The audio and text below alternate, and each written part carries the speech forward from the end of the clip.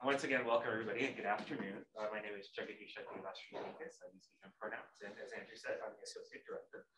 First, thank you, Andrew, and the other members of the admin team for setting up everything today here on site.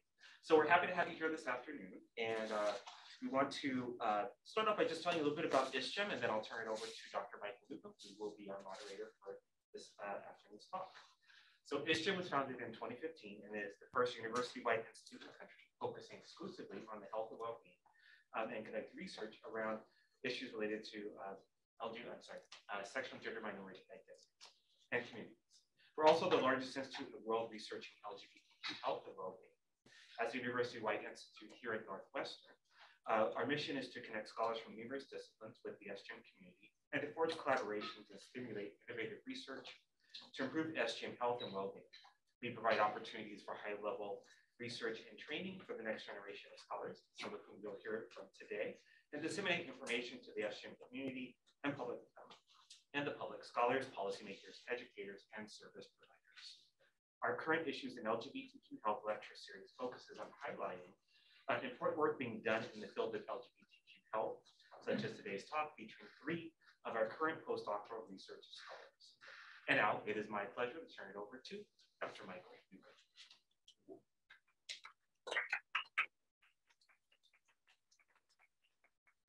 Hi, everyone.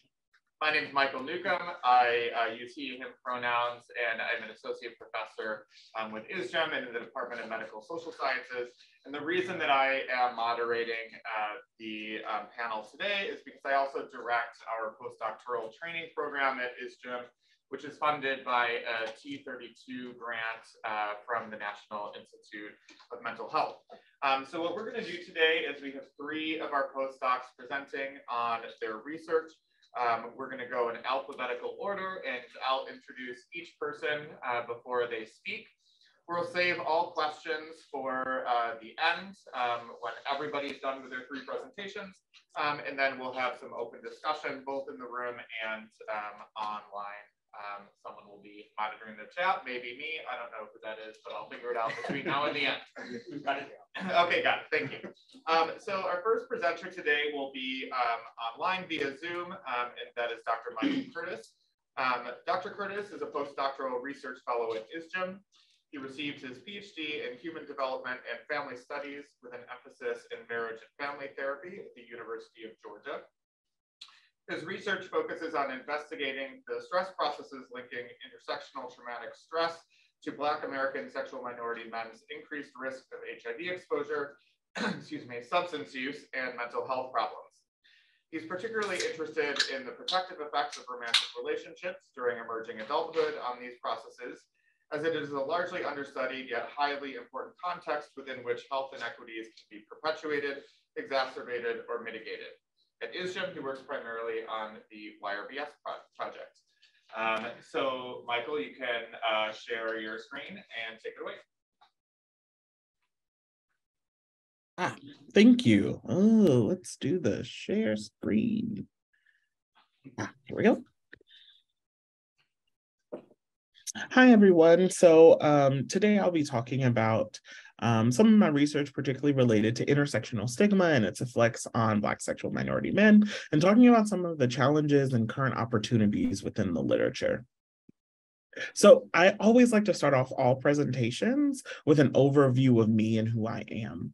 So in addition to being sort of a critical scholar, I think it's important for you to have an understanding of sort of my positionality and how I approach my research to really understand how important it is to me, and also the biases and lenses through which I approach my studies.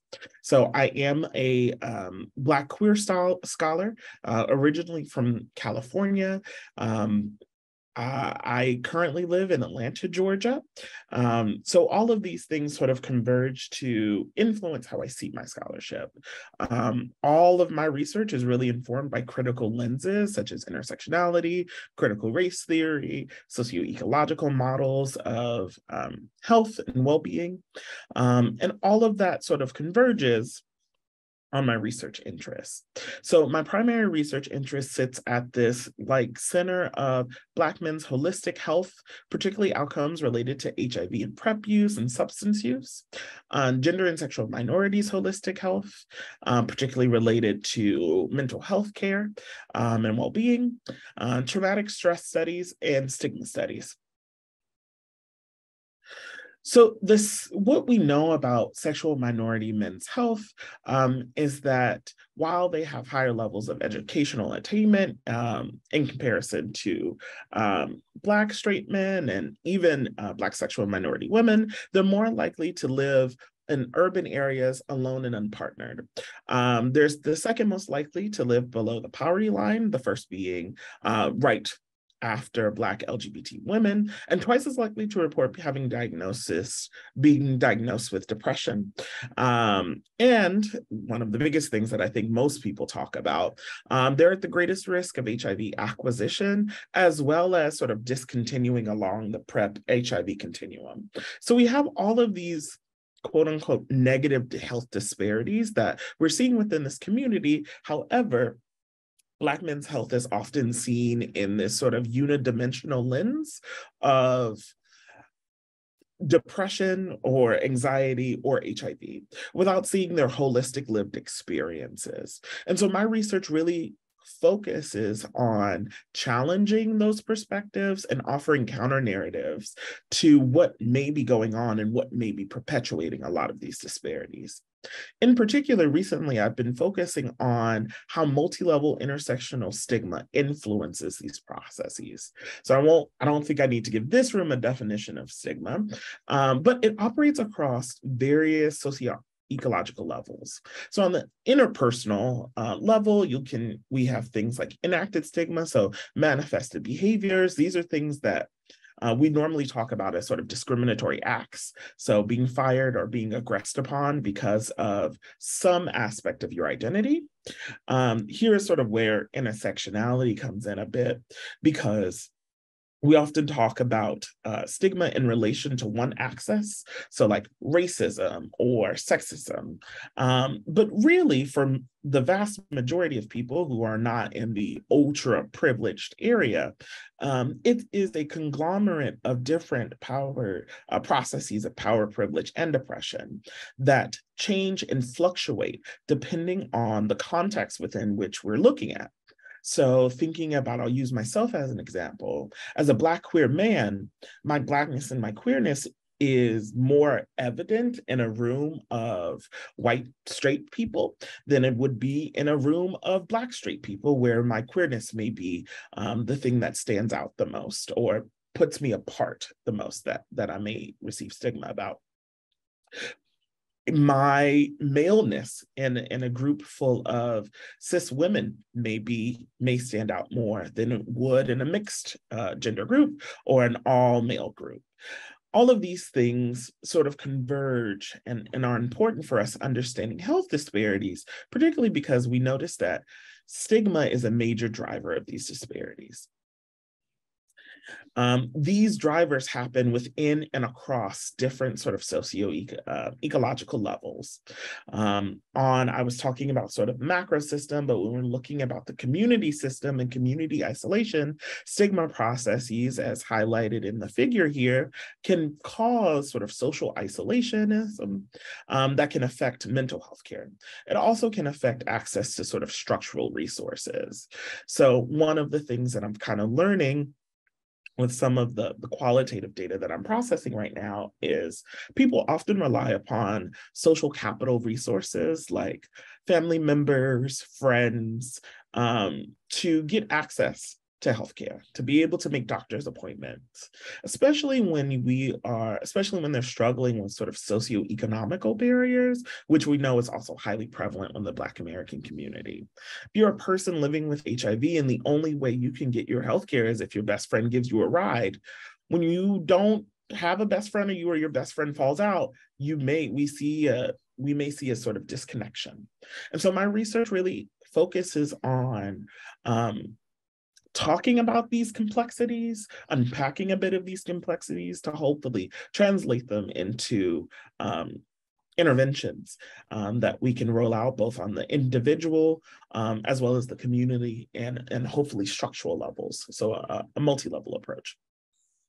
So one of the studies I'll be talking about today looks at some of the concepts that I just brought up a moment ago and how multidimensional intersectional stigma is associated with substance misuse among young Black, gay, bisexual, and men who have sex with men.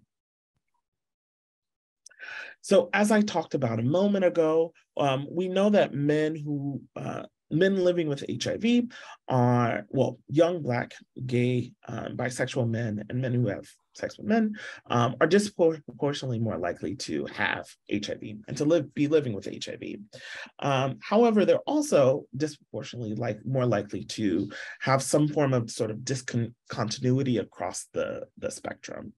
And one of the centralized drivers of that is substance use. We see that a lot sort of in literature talking about how the use of substances like alcohol and particularly opioids and meth use recently here in Atlanta really have complicated people's access to the HIV continuum. And so I was really interested in the association between these two concepts and how was one's experiences of stigma related to substance misuse for people living with HIV. And I was really interested in differing types of stigma outside of the normative frameworks that we'll see, or the typical frameworks that we'll see, racism, heterosexism, those sorts of things. So I was actually interested in two distinctive forms of stigma and if they were interrelated with one another and if they produced or related to substance misuse. And that was HIV stigma and mental health stigma. So did people feel or experience discrimination related to the HIV status or living with HIV? Or did they endorse sort of negative views about mental health and mental health care treatment? And I was wondering if these two things also converged, like we see other typical models that are looking at racial discrimination, gender, and maybe even sexual identity, and how those were related to substance misuse. So that looked like this. My initial hypothesis was that HIV stigma and mental health care stigma would be so related to one another that they would produce sort of this latent multidimensional stigma latent variable, and that would directly produce or be related to substance misuse. I also had a hypothesis that traumatic stress would mediate this association. It's a growing sort of notion or theoretical framework within stigma studies that experiences of stigma can be so profoundly psychologically distressing that they produce or rise to clinically significant levels, i.e. traumatic stress. So an example of that may look like, because of my discrimination at work, I'm really hypervigilant about my next working environment, or I have nightmares because potentially I'll be homeless. And so how one experience of stigma may produce these effects. This is a growing sort of theory and approach because historically traumatic stress studies have been guided by research on post-traumatic stress disorder, which I think most people know what PTSD is. However, one of the limitations of that is PTSD requires three criterion A, B, and C. I won't go into them because they're not really important for this, but criterion A are life-threatening events. And you must have witnessed or been exposed to a life-threatening event. Unfortunately, experiences of stigma, while they are life-altering, are often not life-threatening, but we know that they're major stressors.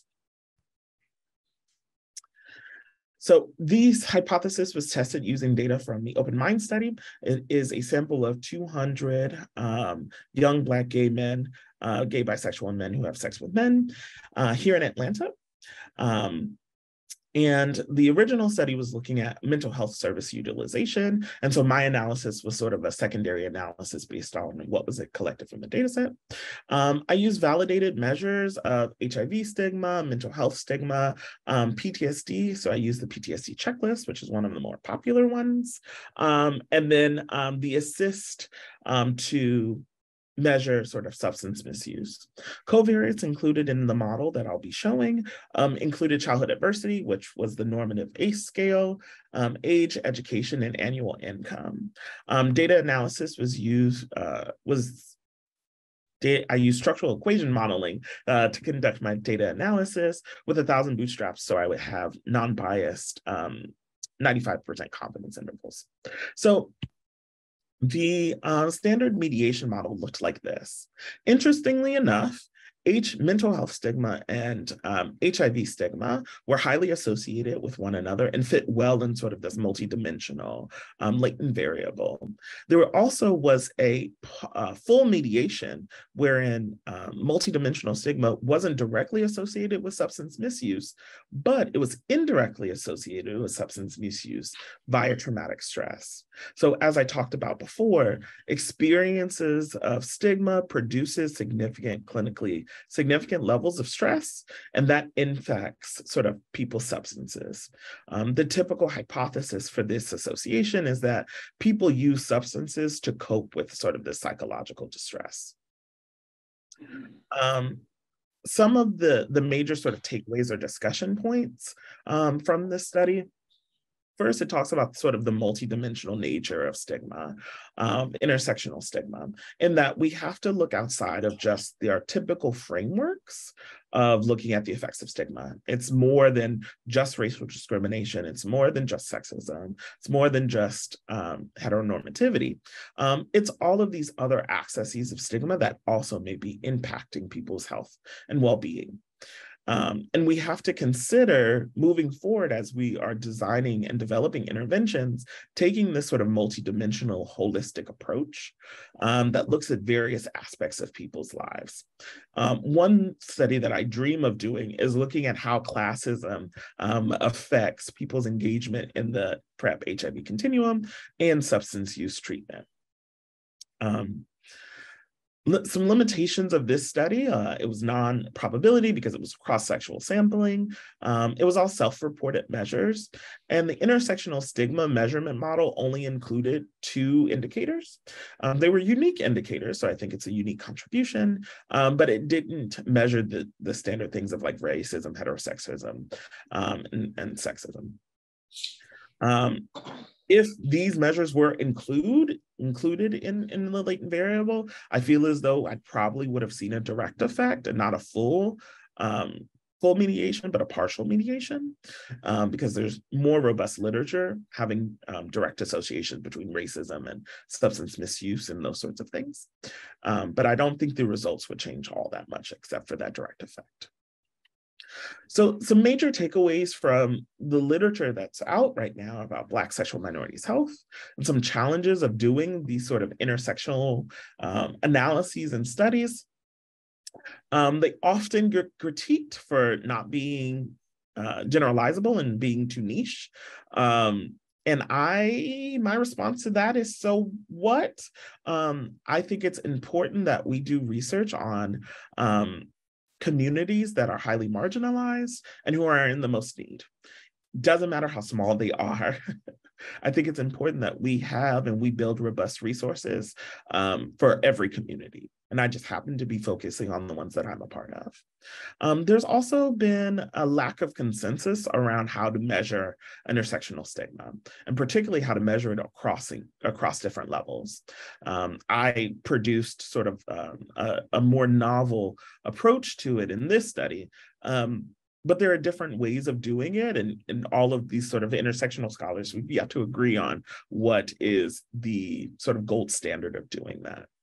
And then lastly, there's like a lack of understanding surrounding the mechanisms linking intersectional stigma to health.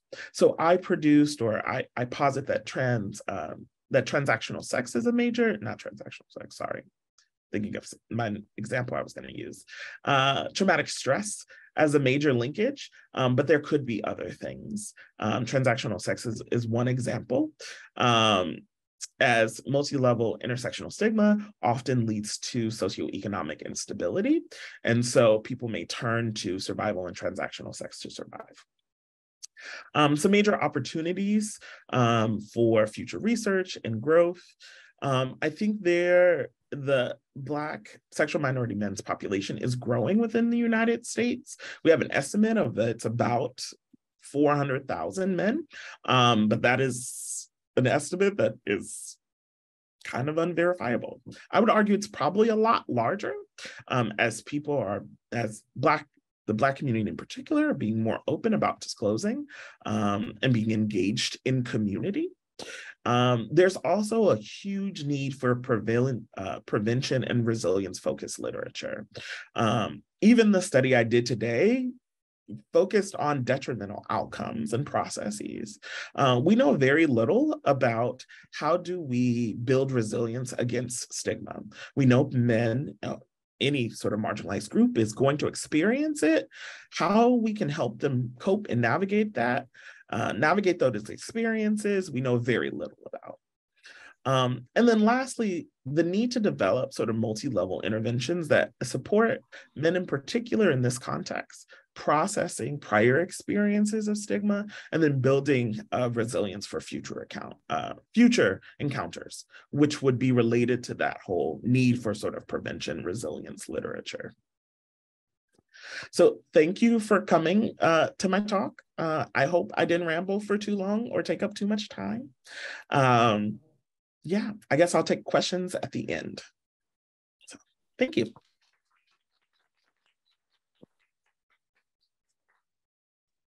Thank you very much, Michael. And yes, we will hold all questions until all three presenters have presented.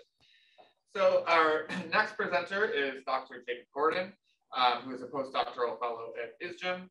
Jacob's research focuses on the use of technology, online applications like social media and dating apps, and the mental health outcomes of LGBTQ individuals that use these various forms of technologies.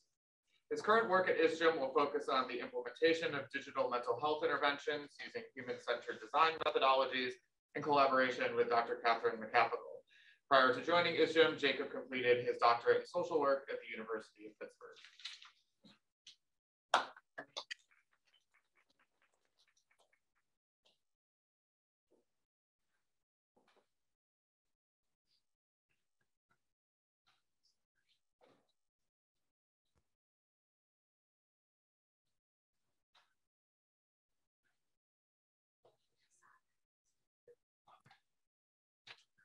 Hey everyone, 1 second.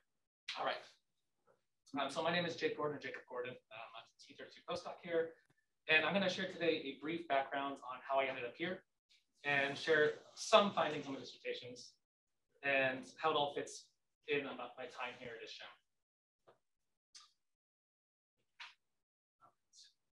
So my educational and occupational background all lies in social work. I always had a passion for more of the macro route of social work, so I never was a clinical practicing social worker. I always engaged in policy, program evaluation, and just in general research. So it all started in New Mexico. I worked with NM-Power, which is a Planned Parenthood subsidy. So it's funded by Planned Parenthood. It's a queer, it's a nonprofit for queer and questioning teens in the Albuquerque region. So this is where my passion from particularly the LGBT community, was really beginning. I came out in Albuquerque, so it was a really special place for me. And it's also why I would later pursue a master's in social work. So to that point, in St. Louis, I work with Promo, which is that little middle picture there. It's an advocacy nonprofit, so they fought for non-discrimination policy for queer folks in Missouri. So we were working on non-discrimination in just the workplace for queer folks and trying to get that passed at the state level. So I helped them as a research assistant to work on their surveys. I also helped them out with advocacy, and I also lobbied at the state capitol, which is really fun. And in Pittsburgh, I worked with AIDS Free Pittsburgh, organization that kind of was an introduction to like more the sexual health realm of queer research. I helped them with a PrEP awareness campaign in the Allegheny County region. So I've always had a very consistent theme of loving research, working with queer groups, and kind of how it all connects to policy, these more macro level realms. But I must admit, I never expected to really study what I do now.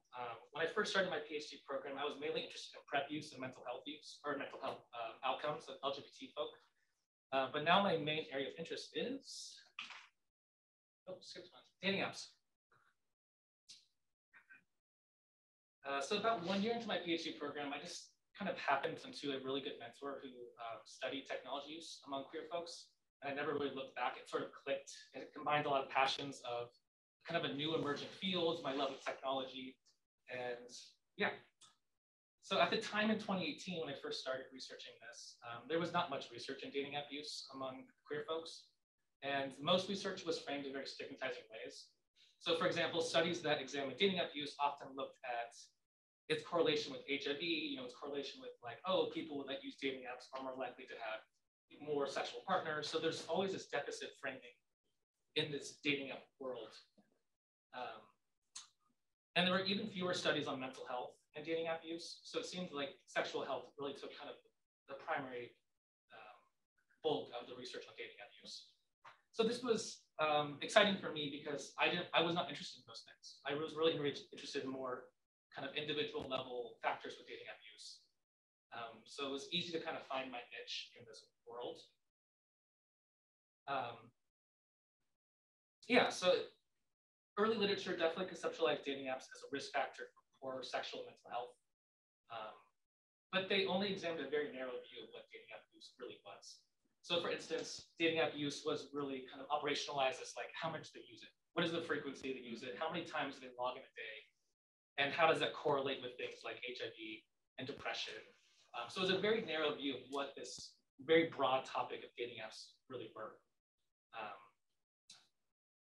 But when you actually talk to dating app users, they don't think of their usage as sexual health risks. Like if I walk up to someone like, hey, like, how was your experience with dating apps? They're not thinking in terms of like, oh, I really exposed myself to STIs or something. They're sharing stories about their success, their unsuccessful meeting with friends. Sometimes they're sharing stories of harassment or discrimination or more of these individual level, micro level things, or perhaps even addictive use of dating apps. So there was a mismatch between what researchers were looking at and how LGBTQ folks viewed dating app use. So some of the questions I really was interested in during my dissertation in my PhD program was, how do we conceptualize dating app use? Is it a predictor for mental health, or perhaps a facilitator for friendships, facilitator for quality sex, and maybe a facilitator for belongingness?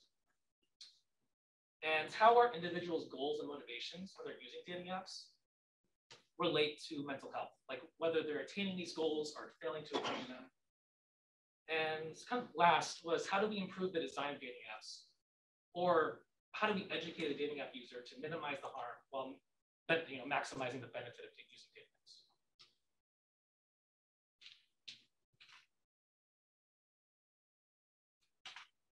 Okay.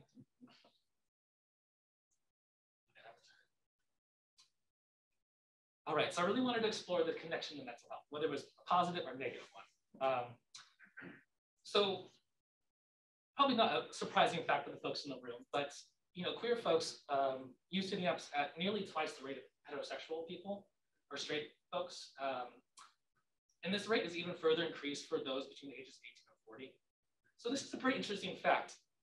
Queer people are using dating apps in a very novel way compared to the rest of the population. And there's something kind of going on here of like, why have we co-opted this kind of virtual space compared to the rest of the population? So it seems pretty important to examine its impact on mental health if a large, high prevalence of folks are using them. And importantly too, they use them for a lot of different reasons.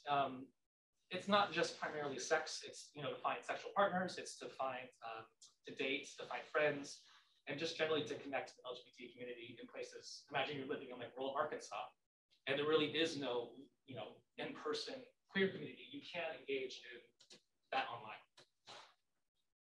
And it's also worth noting that all these reasons people use dating apps are for pro-social reasons. So they're using them ideally to gain feelings of belongingness. Yeah. But as we all kind of know, with that said, most of us here know that the reality using dating apps is not all cheery, and it's not all about, oh, look, I found friends and I feel like I belong to the queer community. Sometimes it's quite the opposite. So I don't know why I left that logic, but here are some headlines of some articles from 2018 to 2021 about dating apps that really highlight these polarizing experiences that people have with them. I think a good one is the top right, which is lesbian and gay and bisexual online daters report positive experiences, but also harassment. So there's this level of clear benefits, but they're intertwined with these negative experiences.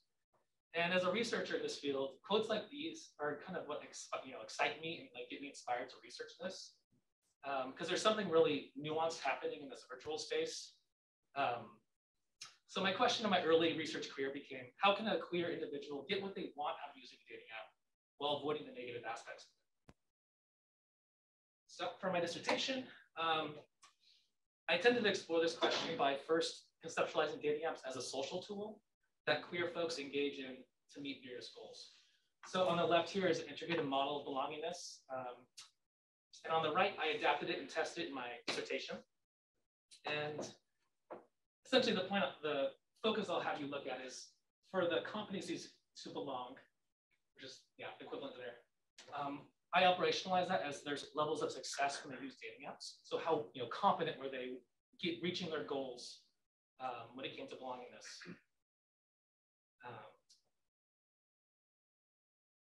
And for opportunities to belong was the frequency. So the more they use dating apps, the more opportunities they have to belong.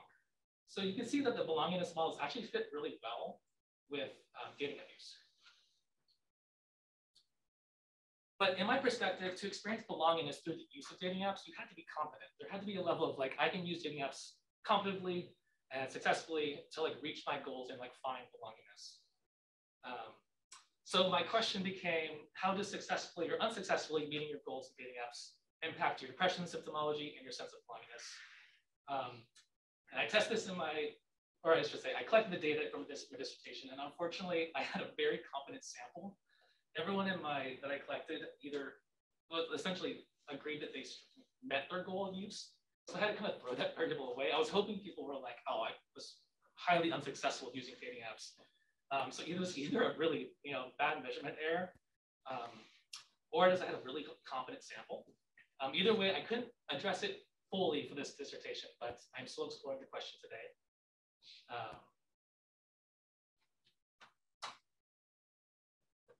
But there was a lot of interesting findings I had from the dissertation. So I'll just share with you briefly.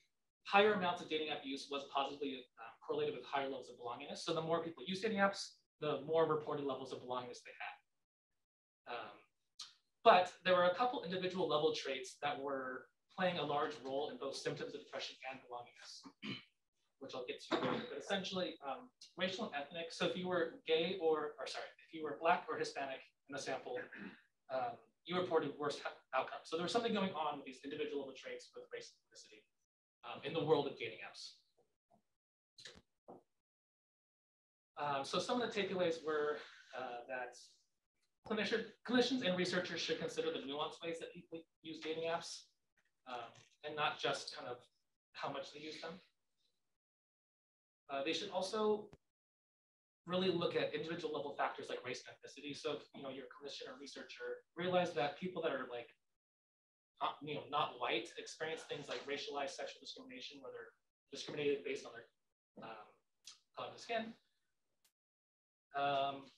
And the fact that this also study found that dating apps were a potential source of belongingness. So that dating apps are not this conceptual tool of just, not like sexual risk or HIV risk, etc.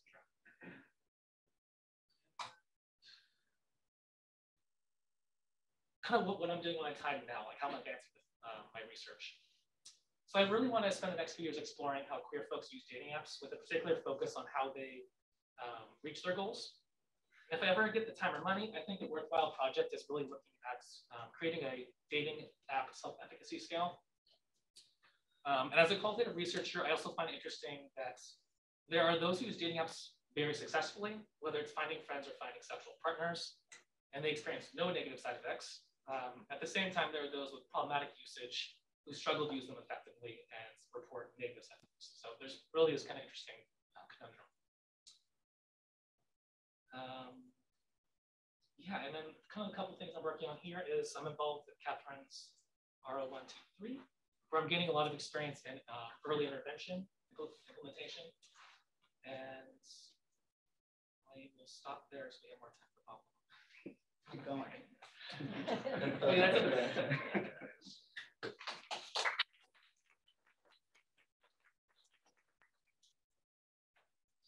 All right, thank you, Jake.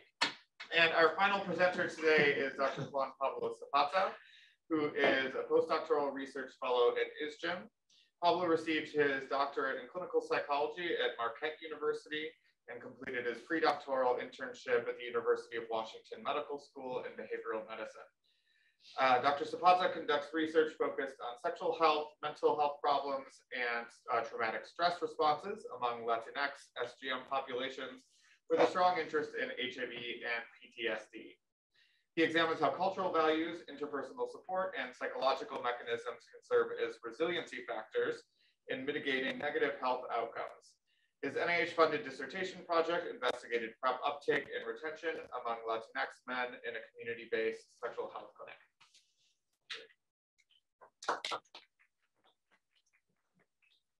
Love having the last name with disease. It's like the benefits of getting paid last.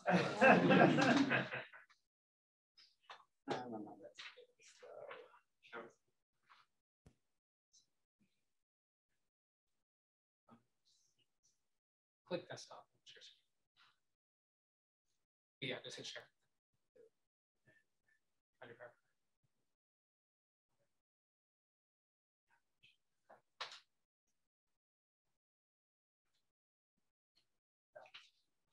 Anderson's.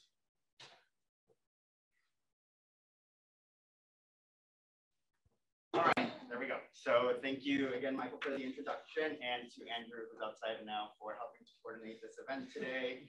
So my presentation today will focus more on an overview of some of the research that I was involved in prior to joining ISGM, as well as my research interests for the remaining of my T32 project, which will focus on implementation science to tailor HIV prevention for Latino men in the US. So prior to joining ISGM, a little bit background. So I completed my undergraduate degree at the University of South Florida in Tampa, then proceeded to complete my PhD at Marquette University, so not too far from here, and then at the University of Washington. Something that's not quite captured here that I really enjoyed and hearing Dr. Curtis speak about his research is how his own personal experiences influence his own research. And that spoke really highly to like the things that I do, being an immigrant from Colombia, being embedded within these communities, primarily also being a clinician at the University of Washington, where I was able to deliver services to monolingual Spanish-speaking people who were living with HIV. It was utterly like always translating materials, figuring out how to make CBT work within these populations. So a lot of the things that I do is influenced a lot by my own personal experiences and those clinical training opportunities.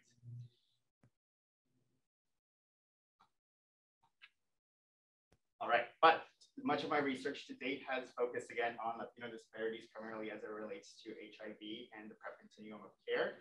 Some of the questions that have guided my research interest to date are the following. So what are the most effective techniques to improve the distribution of PrEP among Latino MSM? How do contextual factors influence implementation success or failures? And finally, how can multiple interventions be effectively packaged and delivered for PrEP among Latino MSM? These questions during my graduate training led me to conduct a systematic literature review that we reviewed approximately 70 studies, and of those 70 studies, we were able to review 30 of them from the dates of 2010 to 2019, which looked at what's been done about PrEP related to Latinos in the US. We were then able to publish this figure 2 years ago now, which thankfully I don't have to get into describing the framework since Curtis did that for us already. But as you can see here, the literature identifies specific barriers that relate to the individual, interpersonal, community, and structural level. So at the individual level, we have things such as provider mistrust, lower socioeconomic status, PrEP acceptability, to more broader level barriers such as widespread stigmas and healthcare federal policies. What was really interesting in doing this review is that we found very specific findings for Latinos at the interpersonal level, specifically related to family disapproval and just social support in general, which was above and beyond many of the other findings that we had, which you can check out in that reading, in that publication. But in continuing with all of this research, this framework or this model kind of led to my dissertation defense, or to my dissertation in general, and to now go through the entire defense again, because we won't have enough time. So this was a convergent mixed methods parallel design, which had 2 studies. The first study involved involved interviews with community stakeholders in a clinic in Milwaukee. This clinic worked with primarily Spanish-speaking individuals who lived in the Milwaukee area, but as well as rural neighborhoods that were close to the city. And the second study worked with or collected data from individuals who were connected to this clinic. And we were interested in determining whether or not cultural factors such as acculturation, familism, fatalistic beliefs were at all related to their decision to use or to not use PrEP. In the dissertation, we interpreted each of these studies or each of these different phases separately, and then we integrated the findings. For the presentation today, I wanted to present instead on 2 studies that we were fortunately able to get up for published. And the first study, as many of you all have experienced here, used CFER to try to determine what are the barriers and facilitators for PrEP implementation for Latino MSM. So this is like an outline table of the one that's included in the paper. But specific barriers that were identified by providers included things at the innovation characteristics, such as drug side effects and cost of the medication. Additional barriers include visit length, laboratories required, and return visit frequency. For the outer setting, there were more specific findings relevant to the socio-political and policy issues affecting undocumented Latinos. So once again, demonstrating that there are contextual factors that really do reduce or increase people's access to PrEP. This specific study, though, was much more interested, though, in identifying potential intervention strategies or ways that we can modify the things that we're doing now. So we were able to kind of characterize some of those conversations into different categories. So findings here suggest that a multi-level culturally relevant implementation strategy is needed to not only address typical or traditional access to the medication, but also a strategy that helps Latinos navigate the many syndemic factors that impact engagement with care in general. So connecting them to social services, such as figuring out what this bill means. Will this prevent me from seeking additional things in the future? And you would imagine that a lot of these different things were specific to at the time during our former president. So talking about like specific implications for that. One quote that I think summarizes it really well in terms of ways that we could make adaptations is this one.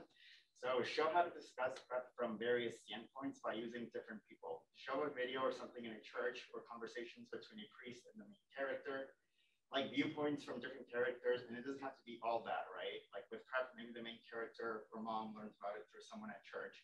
And in that way, at least it's a little bit more engaging and relatable. We don't have material like that. And many of the interviews with providers really highlighted the fact that there's basically not much that they can pull from that incorporates the outer level things, such as engaging with parents. Are there scripts available that we can use that we can then introduce to parents on how we can talk about PrEP, for instance? So this paper, or so this subset really highlighted ways in which we can try to get there in the future. Given that we do have the materials already, they just haven't been adequately adapted or tailored for this specific population. The second study that I wanted to briefly just discuss on focused more on those quantitative findings. So how do those social, cultural factors impact engagement along the PrEP cascade? As you can see here in the red circle, there was very poor engagement in the adherence and use side. So only 16 participants reported adequate usage or within that range, while many more were within the contemplation range. Specific findings showed that those who were more acculturated to the US customs were more likely to be motivated to move towards later stages of the PrEP cascade, whereas gender norms such as machismo prevented individuals from moving along the PrEP cascade. Interestingly, though, reporting fatalistic or attitudes related to families, that moved individuals a little bit across the PrEP cascade. So again, suggesting that there are ways to get creative. Many people address fatalistic attitudes and family as usually deficit-based. And there are so many areas for potential interventions that can use these different resources or different approaches. So while at ISGM, part of the stuff that I've been able to do is kind of an extension of the work that I did previously. So with Brian in his SMART study, we were able to identify different ways that adolescents who took the survey in either Spanish or English responded to certain measures. So we found that Latino youth who completed surveys in Spanish were less likely than English language respondents to have accurate information of HIV testing and prevention behaviors. But again, one of the other findings that we found was that Spanish-speaking participants were more likely to have conversations with their parents about HIV testing. So again, this all suggests that it's not all bad, right? There's definitely areas that are not considered because they're usually seen from a deficit point of view. So the other things that we're assessing within SMART will involve assessing perceived parental support, and this will be a mixed method investigation. And we're also conducting a systematic or scoping review of the determinants of PrEP implementation and strategy in Latino populations. So where to come from all of that? I like to end with a picture of Mateo because it's just like, that's cute. A little bit of charm. But open to questions now.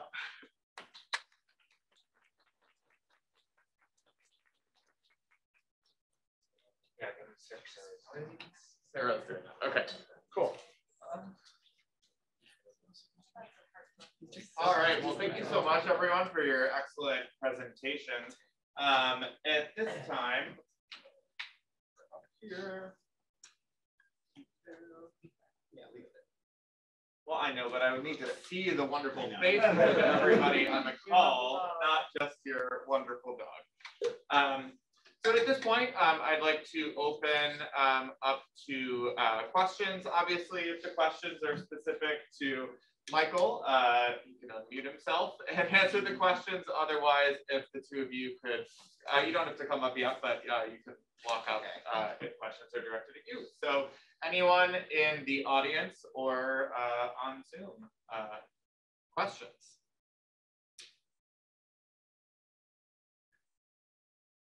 Yes, Madison. I have a methods question for Michael. So in your schematic of the model that you ran, I'm wondering if your factors were those principal components or were they latent factors? They were latent factors. Thank you. Mm-hmm.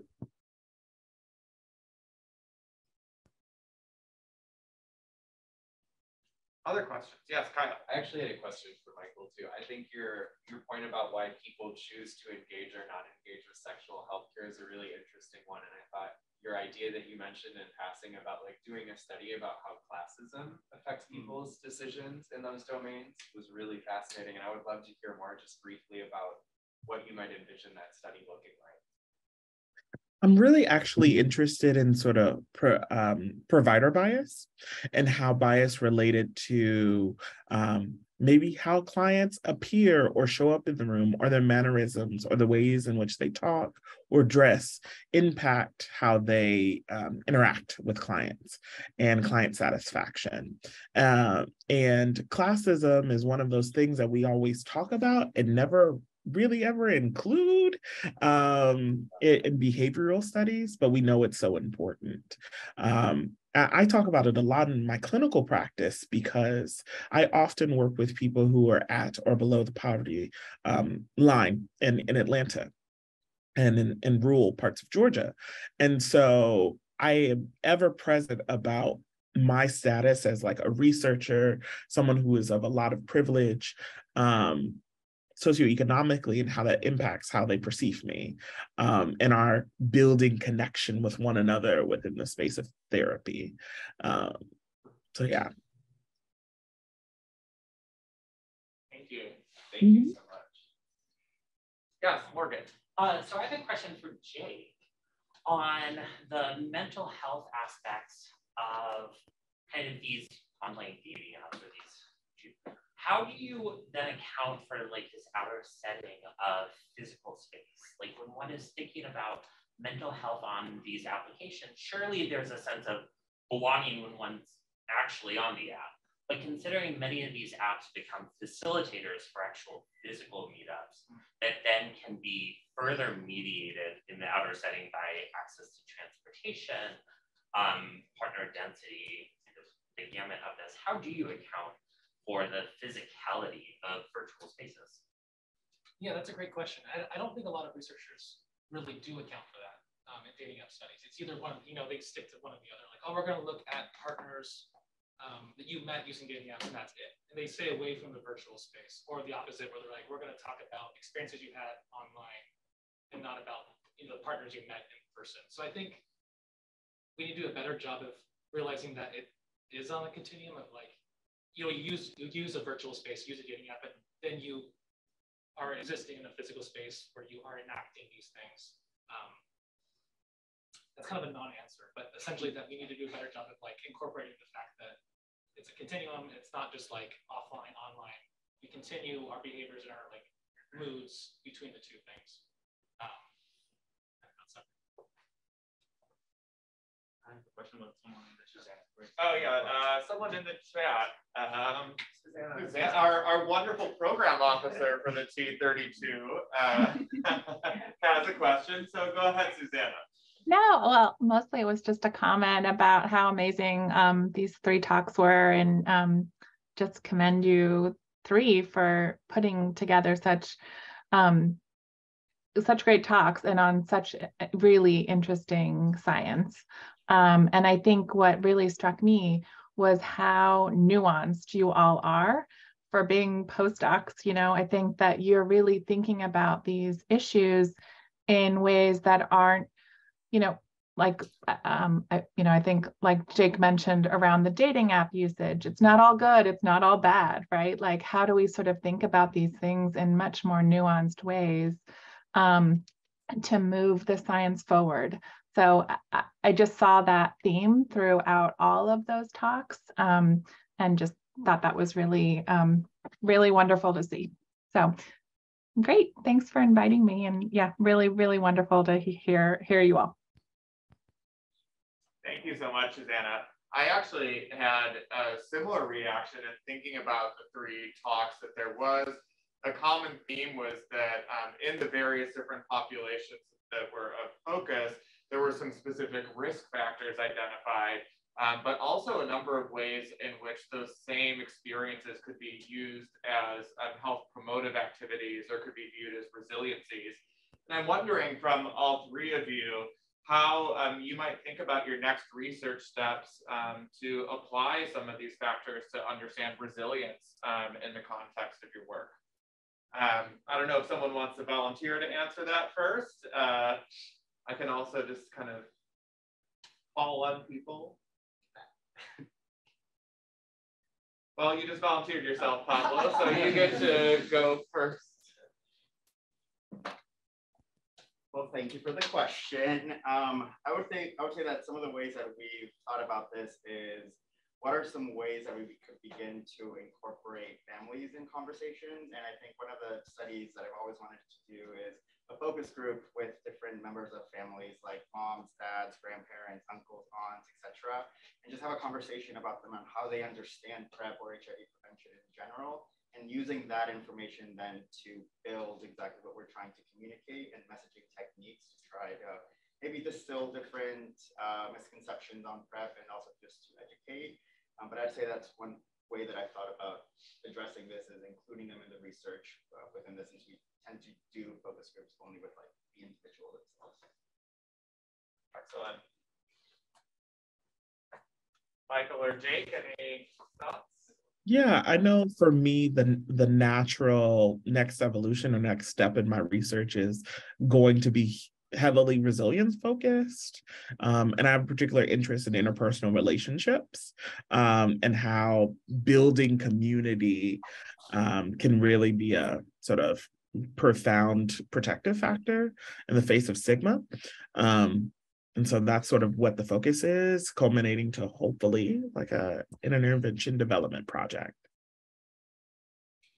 Wonderful, thank you. Anything to add?